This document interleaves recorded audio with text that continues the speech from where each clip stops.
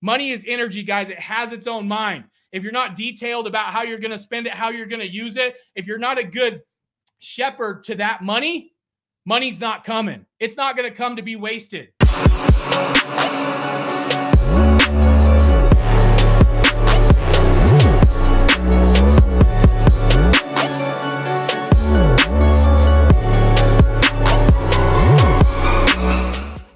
Finance, same thing, guys.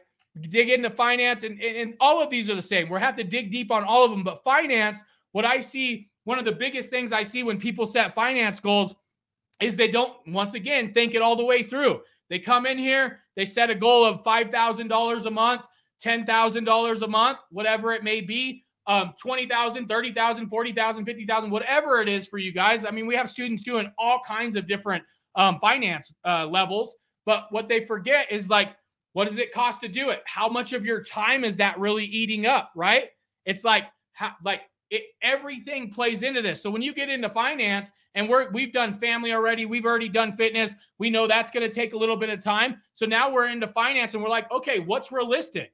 What is it that I can put in the least amount of time and make the most amount of money, right? And really make it happen. How much, like if I'm setting a $10,000 a month goal, I'm not going, hey, $10,000 a month goal is what I want to take home, and now that's the only goal I have. No, if I want to take home $10,000 a month, if that's my take home, I'm going to break down, okay, I know SEO, I'm going to freaking outsource for 25%, so I'm not doing it. So really, 75% is what I'm going to be taking home because everything's outsourced either to the store, I'm hiring somebody to do it, whatever it is for you, right? But I know that 25%. So I can't make $10,000.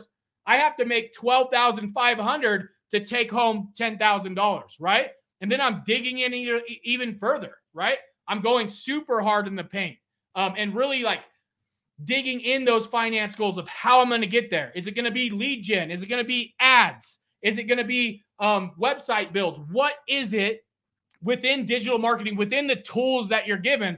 What is it that's going to create that result, right? What is it that I'm going to go after? Is it a box package where I'm going to offer this one niche, $3,000 website build? They get to choose from 5 of them, so it saves me more time. And then they get, 20 links per month, and these are the links. Here's the 100 links I'm going to go get, so it saves me time. I don't have to go find them every single time. It's like really dig in and not just say how much money you're going to make and what you're going to buy with that money, right? Because, dirt bikes, house, dirt bike track for the kids, all the fillings that you're going to get out of those finances and what you need over in those other goals.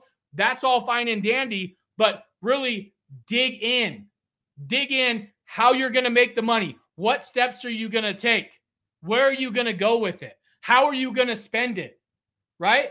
Really dig in. Okay. Because if you're making $10,000 a month, I doubt you're just sticking away in your bank account.